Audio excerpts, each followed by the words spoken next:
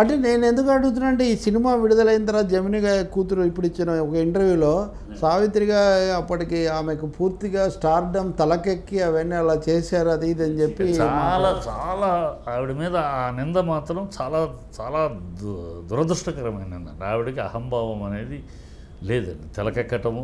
ఆవిడ టాప్ స్టార్గా ఉన్నప్పుడు కూడా చాలా ఒబీడియంట్గా పనిచేసిన ఆర్టిస్ట్, చాలా అనుకోకతో ఏనాడు నేను ఒక స్టార్ని నెవర్ నెవర్ నెవర్ ఆవిడ ఎప్పుడు ఏనాడు అది నాకు తెలిసి చిన్నప్పటి నుంచి చూస్తున్నా. ఆవిడ అనేక సినిమా నాన్నగారు రాసిన కంచుకోట్లు అది చూశాను. ఆ స్టైల్ ఆఫ్ క్యారెక్టర్ అయితే ఆఖరి రోజుల్లో అసలు మా ఇంటికి అన్నిసార్లు వచ్చేది కూడా కాదు. అది ఇంకోటి కూడా ఆఖరి రోజుల్లో దాదాపు ఒక 10-12 సార్లు చివరి రోజుల్లో ఇంటికి రావడం. అప్పుడే నాన్న ఆ బాధ ఆవిడ మాటల్లోని విషయాన్ని గ్రహించే మంచిని పెంచాలి అనే మా నాన్నగారు డైరెక్ట్ చేసిన సినిమా ఆఖరి సినిమా ఆవిడది.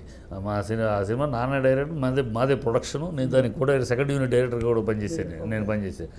అప్పుడు ఆవిడ ఎందుకంటే ఆ మాటలో యాక్ట్ చేస్తూ నా జీవితం యాక్టర్గా ఎండ్ అవ్వాలి కానీ ఈ సమస్యలతోటి కాదు అన్న ఒక ఫీల్ ఎక్స్ప్రెషన్.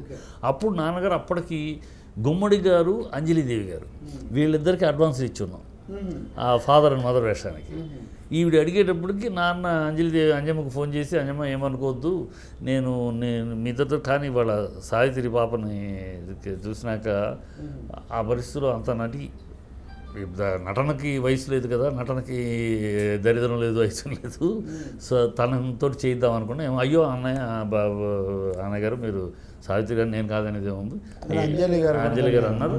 అప్పుడు సావిత్రి గారు పెట్టినాక సావిత్రి గుమ్మడి అనే పాయింట్ కన్నా అప్పుడు కాంతారావు గారు కూడా ఇదే పొజిషన్లో ఉన్నారు.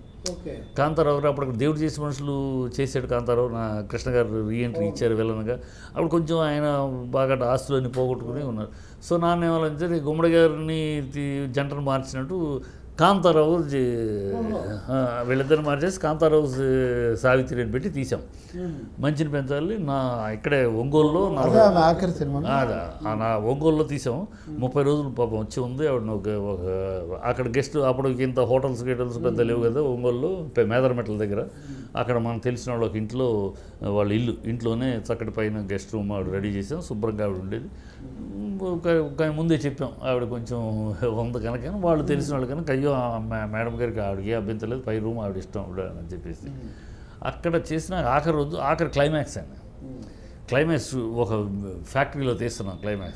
ఫ్యాక్టరీలో తీస్తుంటే అక్కడ సన్నివేశం ఏంటి, తాను పెంచిన 9 బిడ్డల్లో ఒక బిడ్డని తనే చంపాలి.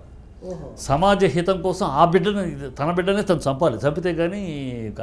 సో ఆ డెసిషన్ తీసుకోవాలి తను. ఆ డెసిషన్ తీసుకుని బిడ్డను చంపుద్ది. ఆ డెసిషన్ తీసుకుని ఆవిడ పర్ఫార్మెన్స్ ఆ డెసిషన్ తీసుకుని వెళ్ళి బిడ్డ మీద పడి బిడ్డని చంపేసి ఏడుస్తూ పడిపోద్ది. ఆ షాట్ అయిపోగానే అక్కడ ఉన్న జనాలు తప్పట్లు కొట్టేశారు, ఎప్పుడైతే తప్పట్లు కొట్టేశారు పర్ఫార్మెన్స్.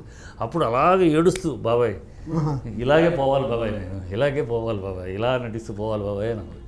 ఆ తర్వాత మన డబ్బింగ్ చెప్పినాక కోమాకి వెళ్ళి అప్పటికి ఆమె ఆరోగ్యం బాగాలేకపోయినా ఆపలేదు, వ్యసనం అయితే ఆపలేదు.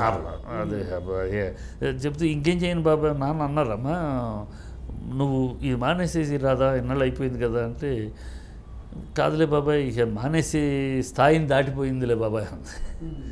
అది వదిలేసింది బాబాయ్. నేను ఇలా యాక్ట్ చేసుకుంటూ ఉంటే నాకు సంతోషం, అది కుదిరితే చాలా.